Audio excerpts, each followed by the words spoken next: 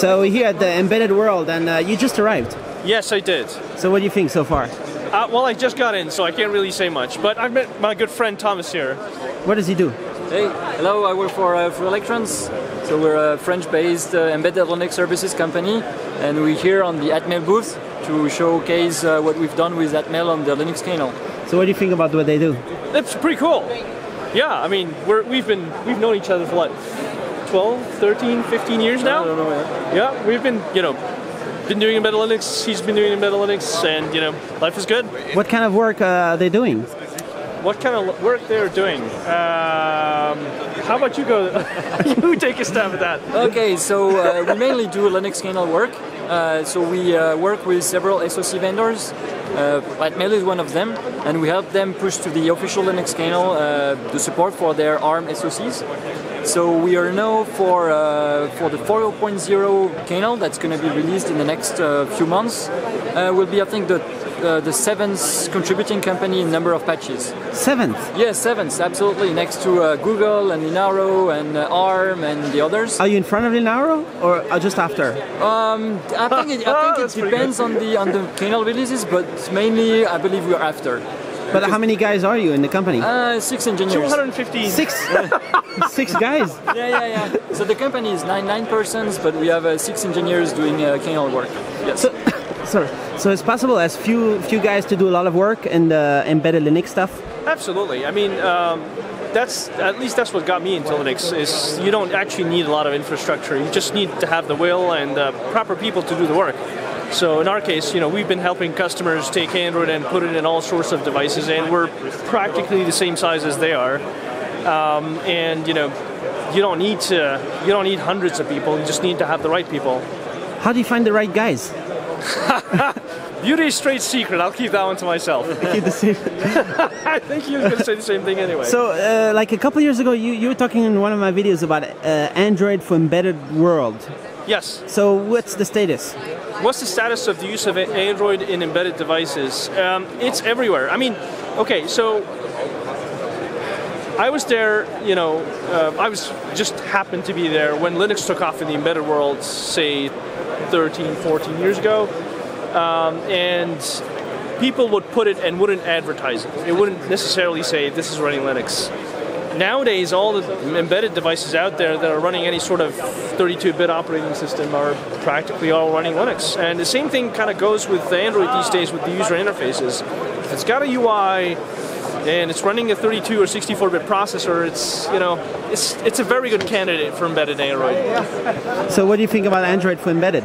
Well, there are lots of situations where Android is appropriate, consumer devices, or as Karim said, devices that need a rich UI, and Android is perfect for this type of usage.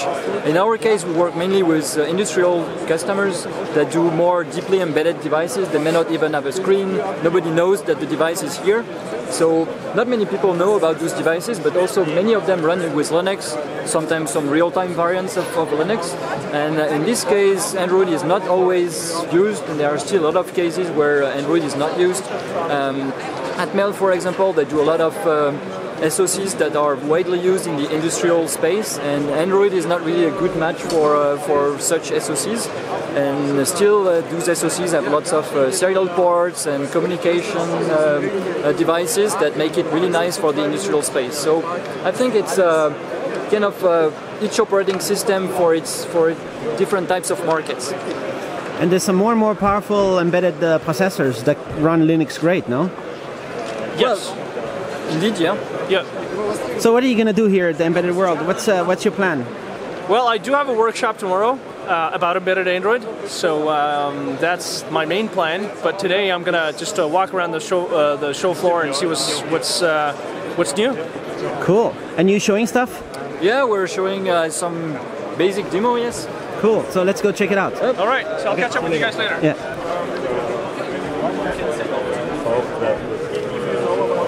So let's jump in there. We're right at the point where there are many people around. Yeah. So what are you showing over there? So what we're showing over here is Atmel. This is a customer. Yeah. Sorry. Yeah. So that's what we're showing here Yeah. is development we've done on the Linux kernel. Yep. So this is a SAM A5T4-3 board from Atmel, and we've done for them the development for the LCD driver. So I did the development and then all the work with the kernel maintainers to get this driver merged into the Linux kernel. So as you can see over here, it's actually quite funny because our driver, the PRM KMS, was supposed to be merged in kernel 3.20, but we had to live patch our poster because Linus Torvalds decided to rename this kernel version 4.0 just a few days ago. So it was too late for us to adjust the poster. So in 4.0, this Atmel platform will have a full-featured LCD driver in the Linux kernel. So you've been busy to do a bunch of stuff for the 4.0? Yes, absolutely, absolutely. As I just said, we'll be the seventh contributing company to 4.0. And how many guys are right here at the booth? Actually, 4 of us are here. Right now, it's just the 2 of us. It's time. It's lunchtime. What do you do right now? What I'm doing? Yeah. I'm one of the guys supporting Linux kernel mainlining for Atmel. I'm actually working on that, and yeah, that's basically what I do. What I've done for the 4.0 kernel. Is it the hard work, or is it easy? It actually quite depends on the IP that you are trying to support in the kernel. I've been busy with cleaning up the core support for Atmel chips. So I did a lot of power management stuff. I removed a lot of dead code and unused code and that kind of things. So for Electrons, you have many customers? Yes, I think we have for a company, a small-sized company that we are. Yes, we believe we have a good number of customers. We work here with Atmel. We also work with Marvell on similar type of projects, doing kernel mainlining. We've pushed hundreds of patches to support Marvell processors in the last 3 years. And then we work with a lot of embedded system makers, mainly in the industrial area. And they do products like in the medical space or automation or other types of usually deeply embedded products. So you're always busy? Pretty much, yes. And so what's the next big thing? What's the next big thing, you mean for us? Or? Yeah, what's the next big challenge with embedded Linux or upstreaming, all that stuff? Well, upstreaming more and more support for additional SoCs. We work with a few SoC vendors, and more SoC vendors are getting engaged with the upstream kernel work, but not all of them, and there are still quite a few SoC vendors that should do this effort as well. So I guess that's the next big step. And another next big step, in my opinion, is the issue of GPU support.